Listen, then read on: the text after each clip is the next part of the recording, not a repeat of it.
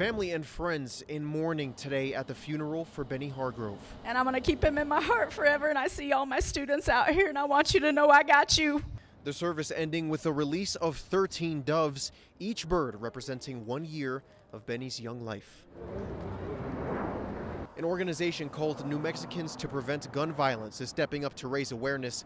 Miranda Viscali is the president. She says they've painted over a dozen murals for this cause. So we really hope that we can really message this out, because our children are frightened, they're beyond frustrated, and they're heartbroken that we're doing so little to protect them from gun violence. This mural in wake of today's funeral service. I actually know friends and family of Benny Hargrove who know that I'm working on this mural and are thankful that these kinds of things are happening and are hopeful to see more of this happening. They want the Hargrove family to know they are not alone.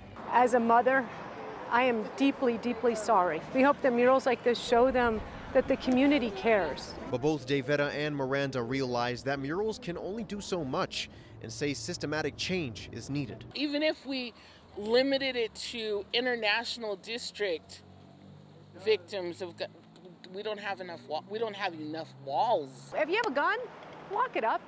And if you don't have a gun lock, we give out thousands of free gun locks throughout New Mexico. Angel Salcido, KOAT, Action 7 News. Salvation is life without sin.